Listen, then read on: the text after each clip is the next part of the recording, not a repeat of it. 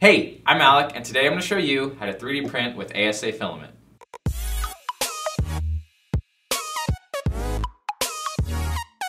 For most people in the 3D printing community, ASA is relatively unheard of. Now, ASA is derived from ABS and it improves upon it.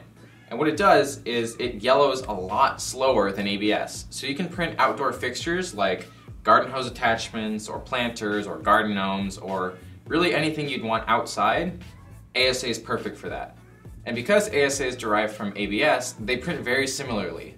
So let's dive into what it takes to successfully print ASA. Step 1. Make sure your first layer is right. This is going to be the same between any filament and any how to succeed video we've done, but the two main things are making sure the bed is level and then making sure the nozzle is the right distance from the bed. Because even if it's level and it's too close, that's not going to work, and too far, that's not going to work either.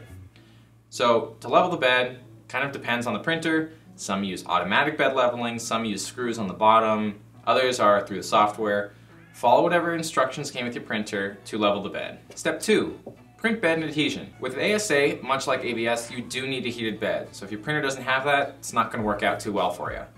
If you do have that heated bed, there's 4 different things that you can do to help improve your print adhesion. Start off with a brim, about 15 loops, and that's pretty good. For a bed adhesive, I like to use Aquanet hairspray, and specifically Aquanet. Something in the formula just makes it stick super well.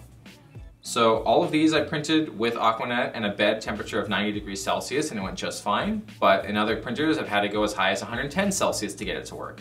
So play through settings, see what works best, maybe try 110 and drop it and see what works there. But there's a range of what works. If you'd rather not have the entire inside of your printer coated in hairspray, you can also make ABS juice, which we have a video and an article on, so you have a much more controlled way of having a bed adhesive. A much less often used but still viable alternative is to put kapton tape over your heated bed and put hairspray on that. What the kapton tape does is it helps evenly spread heat across the bed, ensuring you get a much firmer grip on your part. Step 3. Calibrating your print temperature. I printed these parts at 250 degrees Celsius with a 90 degrees Celsius bed, and that worked really well for me, but I tried it on a different printer with the same settings and that didn't work. What actually happened is I got a lot of under extrusion or minimal to no layer adhesion. So for that printer I would have wanted to adjust the temperature up 5 or 10 degrees at a time to see what worked, but it depends on your printer. Adjust by 5 degrees at a time, see what works. If you have a print temperature too hot, that's much better than too cold. Too hot, you may get some ugly overhangs, but at least you have a successful part. Step 4. Enclosures. Since ASA is very similar to ABS, it also splits and warps like it too. So what you want to do is build an enclosure for your 3D printer. Now that can be as simple as trash bags or even PVC and plastic sheeting like we've done, or as advanced as building a whole cabinet for your printer. The whole point is to just keep the hot air in and drafty air out. Whatever works best for you, whatever you can build that and you're good to go. Step 5. Layer cooling fans. Much like ABS, you don't want cooling fans on with ASA. So just turn them off and your prints will go much better. Step 6, changing filament. All you have to do is turn it up to the printing temperature you're at, so 250 degrees Celsius, pull out the ASA, put in the new filament, so let's say PLA, and just wait until the new color is completely pure. It doesn't have any residue from the ASA, any burnt plastic in there. Once it comes out clean, you're good to go. If you're changing from another filament to ASA, then again, heat it up to 250 and just push it through. Step 7, regular maintenance of your extruder.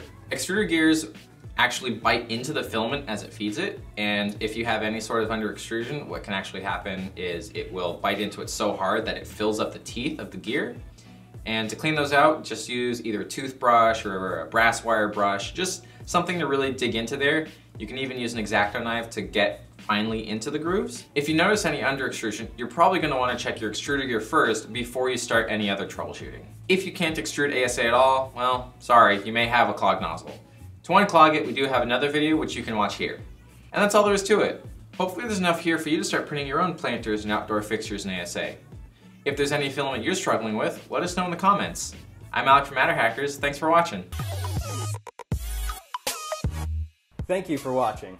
If you liked that, subscribe to our channel to keep up to date with all the latest videos. And don't forget, go to MatterHackers.com to shop for everything 3D printing.